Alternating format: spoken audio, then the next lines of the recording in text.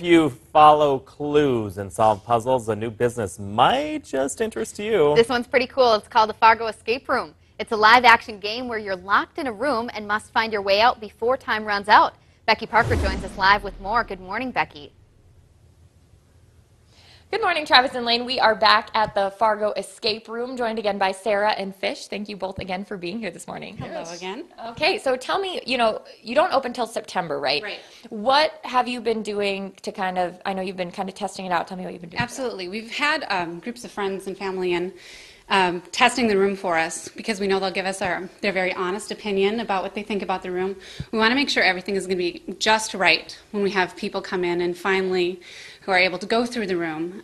We want to make sure everything is going to go very smoothly and that all the hints and the clues are in the right place when we are able to open on September 3rd.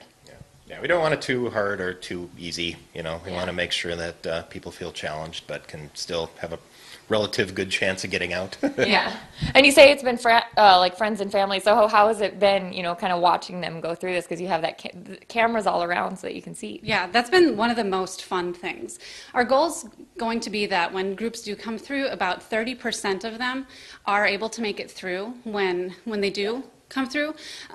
We want them to make it through with about 30 seconds left, 30 seconds, a couple minutes, so that the excitement is building.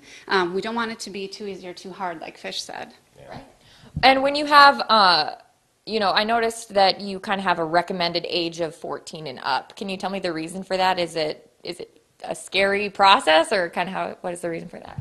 No, it's there's really nothing scary in this room. There might be some in the future, who knows? But no, the age limit is really based on just understanding the clues, being able to figure them out. It's more of a teenage and up sort of, I guess, understanding of how things work and that. But yeah, I mean, you can bring a kid in here, but don't know if they'll be very helpful. Right, yeah. Well, thank you so much again for letting us come in here and kind of show things off. We've been kind of careful about what we've been showing because there are clues that we're trying not to give away. And if you want to find out more about the Fargo Escape Room, you can visit fargoescaperoom.com. Back to you, Travis and Lane. Sounds intriguing. Pretty cool. It'd be a great idea.